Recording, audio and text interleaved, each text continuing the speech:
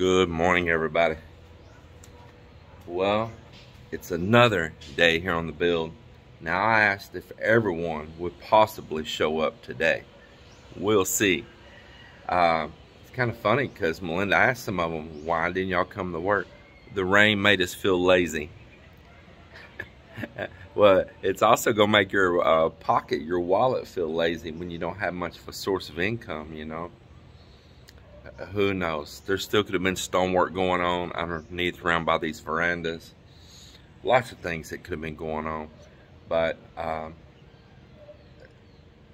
what can you say? What can you say? But I need some progress happening. And the rain does. The rain, just a bunch of them, they just thought, oh, it's raining today. Just stay home. Any reason to not work. And that happens a lot here, a lot. Well, it wasn't like they need to commute. They just got to walk over here next door.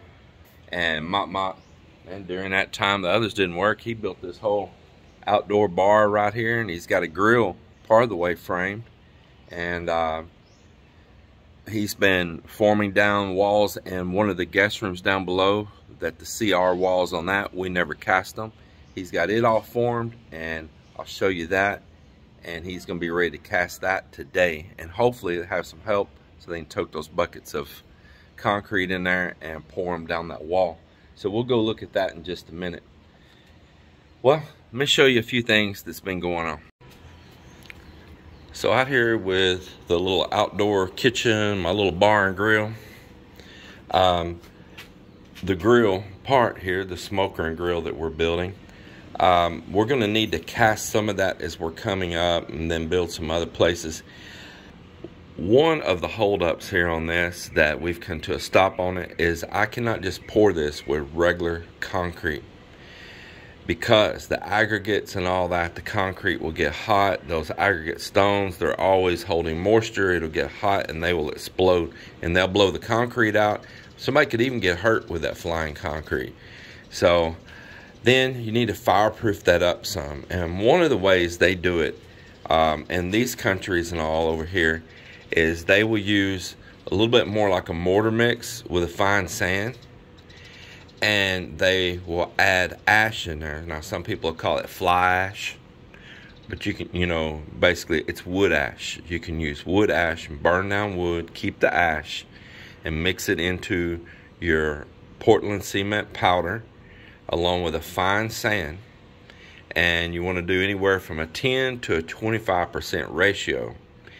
And when you mix that all together, you come out with a more fireproof concrete against that cracking and blowouts. So now, probably no problem in the grill area at all. And what you want to do is have you a pan down in there that you can clean. The coals aren't directly on the concrete. In the grill area, no problem. You know, don't build no super intense bonfire in your grill. But down here in this firebox, I probably will go a step further and try to get some type of little clay brick, fire brick, to line the inside of that. And I'm limited on size in there. I'm not like going to be smoking all the time or nothing like that, but I do want to have that. So I had noticed where I buy this stone at, that they had some small, thin clay brick there. And I'm going to check that out, and I might buy a couple of them, and as funny as it sounds, build a fire and put them in the fire. And I want to see how they react. I want to see if they just break instantly. I want to see what their reaction is in a fire. And I might look at lining those on the inside. And my other option is, and this is maybe a very viable option, is I was going to go buy a steel plate to put in the top of my firebox, because I'm going to build a little oven up here on top right here. They need to chop this back. It's up too high. And this steel here will get bent back. And we're going to widen this out a little bit for a little oven right up here at the top. So the heat in my firebox can hit a steel plate, heat up an oven up here at the top. And it'll be out a little wider, a little bigger, where I can fit something sizable in there. Well, I was going to go up here in the city and buy that steel plate where they chop up old ships and different things and salvage a lot of really good quality steel plate. And I thought, you know, I'm going to buy that one. Why not just go ahead and buy a few more pieces and just build a steel firebox right there, and with a thin concrete wall on one side. And I think that's exactly what I'm going to do on that firebox. And then I can get the retention of the heat with that mortar on the outside, but at the same time I can get the protection of the concrete and the hot fire inside, and also the mortar on the outside will protect my steel against rusting from all of the salt that'll come in the air when we have really strong storms. So a little hold up on this. I need to make a trip to the city. I need to get steel plate, and I need for it to quit raining and dry up, and some firewood dry up, so that I can burn a bunch of scrap that we have around here in a controlled way and gather up all of that ash from it and use that ash to mix in our concrete. And I'm going to ask the girls, when they clean out the little cooker they use outside from charcoal and wood, when they clean that out, I'm going to give them a couple cans there that they can start putting that ash in for me also. I need to gather it up and mix it into like a mortar mix. Now, I've been going around in the house for the past couple of days putting in all the outlets, and as you can see, I've got it done over here on the stoneworks as well, and over here into the kitchen area. So I just been working those all around in here, everywhere, all throughout the house. I want to touch a real quick topic on that to give some of you a little heads up, a little warning of what you'll get into. You can see here's where you screw on your switch or your outlet. Same thing up here. And then you'll put your faceplate on. It'll screw on or snap on to the switch or outlet.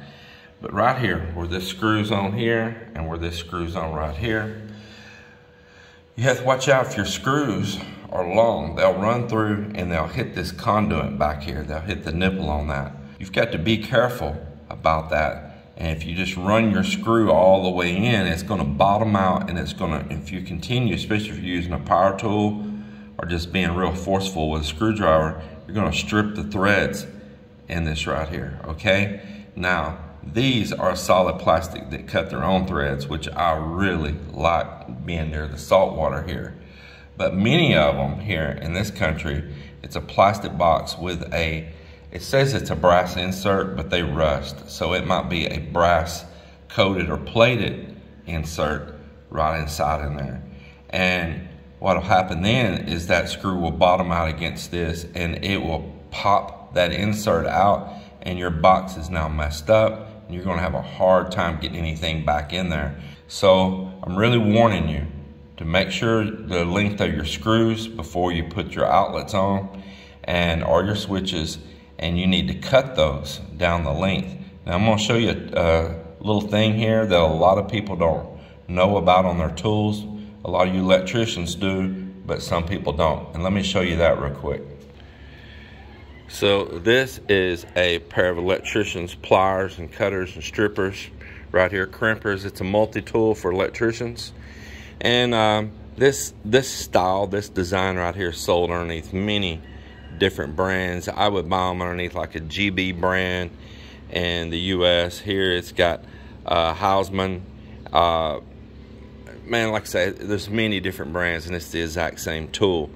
It's a really good design on these, but for instance, and you can get other tools that do this too, but a lot of people don't know what those little holes right there are for. You see that?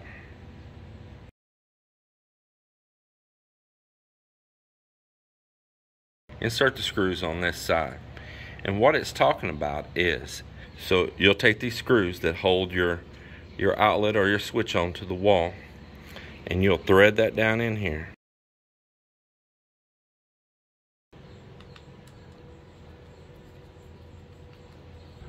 Alright, so for instance, see here, I've got the screw run in here, and it's coming out through the back right here to whatever length you need. And now you just squeeze these, pull them back, and you have just chopped that screw off the length. show you here. You can see the difference in the length right there. Here's another one that I've cut. You can see the length right there. So just thread it in however far you need to trim off, and then there it is right there.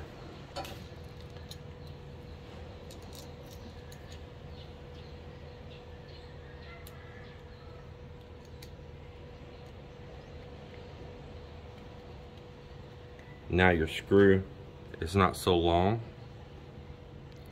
It's gonna be very important because you just go running these up there and they're gonna lack a little bit getting against the wall, and that screw is gonna bottom out and you're gonna damage your boxes. So really, take the time to do that. Find you a tool that's got a die on it that'll cut and trim those. What it is one side in this is smooth and the other side is threaded. And you want your screw to go in the threaded side and come out through the smooth side. And then when you chop that and you back that screw back out with a screwdriver, it cleans the end of those threads where it cut it, and so its starting thread is nice and clean to go into the box. Now let's come in here into the master CR and closet. We got the closet floor in here yesterday. It's all ready to go. Besides, it needs to be gravit still, but we got the closet floor done, and I'm very happy for that. We've got cardboard on everything protecting the tiles, and as well we've got the floor and part of a wall done in here in the CR. And before we continue tiling today, I had set up my faucet here. We had one tube that there was a mistake when the guys pulled the forms. I'm going to tell you about that too, so you can watch out for these things. But this is part of my faucet kit that's going to go up in here in the shower. Put that plastic down. I'm sure y'all don't want to hear that rattle. And another warning, if you can see, there's a scar on the concrete going up the wall here. One of Melinda's brothers, he would do it repeatedly every time, and I can't be there to hold their hand every time, that the form wires, and like that we would have this plastic set in place, and we would have spacers between the form board and the plastic tube embedded in the wall to keep this tube embedded in deep enough into the concrete. And then we had tie wire around that to hold it all in place. And he did it in my kitchen, he did it in the other CR, and he did it in here. He would not check those wires, and he would just be just like a wild animal trying to break out of a cage and just start yanking plywood just ferociously, you know. And he ripped PPR pipe right forward out of the wall where it was embedded in the concrete, because when we pulled the forms, the concrete was still kind of fresh. That way we could do touch up anywhere if we needed to, while it still had a chance to bond. And he pulled it loose, and then they tried to fix it right then, and they tried to crete this, and they didn't set it back to the proper depth right here, and it was kind of twisted in. So we chiseled out part of that area yesterday. We set the faucet up, and then we got it all in place just the way it'd be. We wedged a stick across in here to hold it back, and we did a mortar mix right here and mortared this in overnight to cure and hold that back. So when you do a build, not everything's going to be perfect, okay? You wear yourself out trying to make everything perfect. You're going to have accidents like this that's going to come along, but they're fixable, but they're also preventable. So you want somebody that, you know, just will stop and be cool, be smooth, check their work. He did this to me several times on electrical boxes too. And I tried to have a talk with him when he did it the first time. I couldn't be there and know he was the one in the room about to do it again. I could not stand over and babysit every little move. But nevertheless, this is a patch that we had to do before we set tile today. So it's dried overnight. I can actually remove this now. And it's all good to go. We'll take this back off today and they'll be tiling up this wall. He had done the same thing right here with this double gang of boxes right here.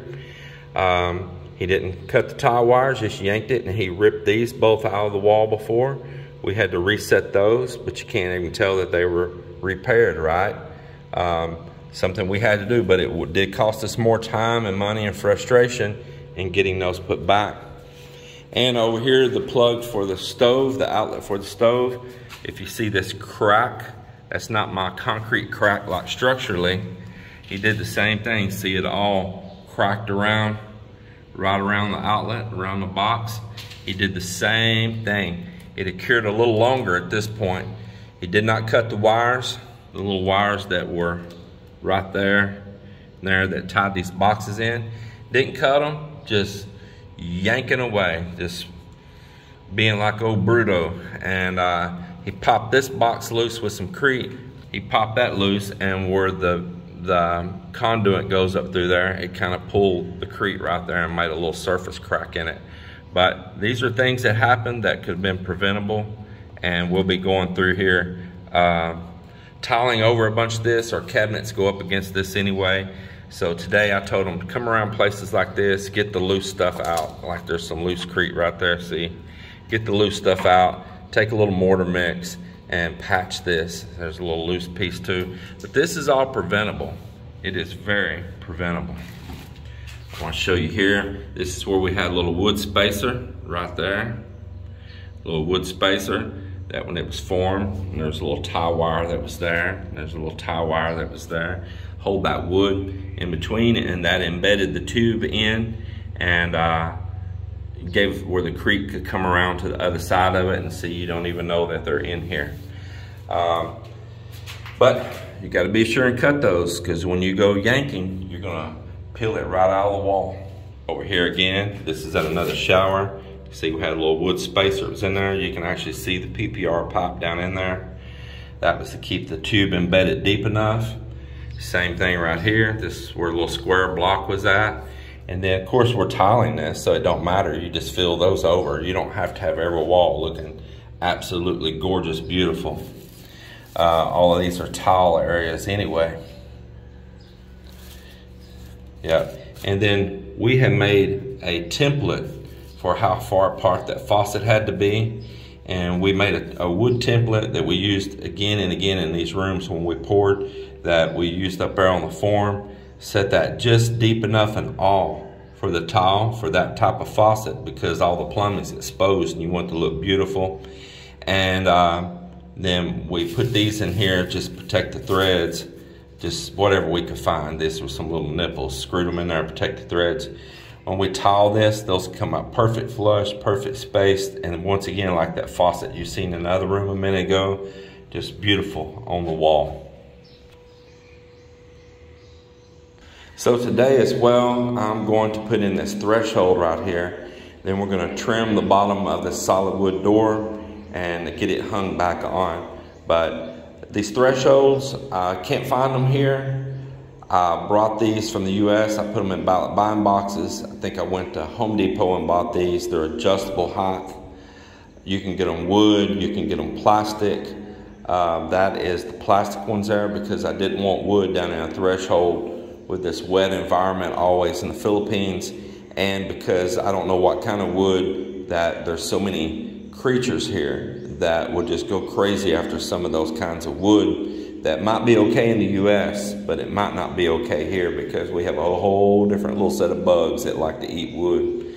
So plastic is your friend here in this country and in a lot of tropical countries. So those are actually fake wood. They're plastic, like a UPVC or something. Folks, I was recording here for you guys, and I tell you what, I just love my life here. I love it, I love it. Right here by the ocean. Fish community. Let me tell you what. Let me show you what I'm throwing on the grill.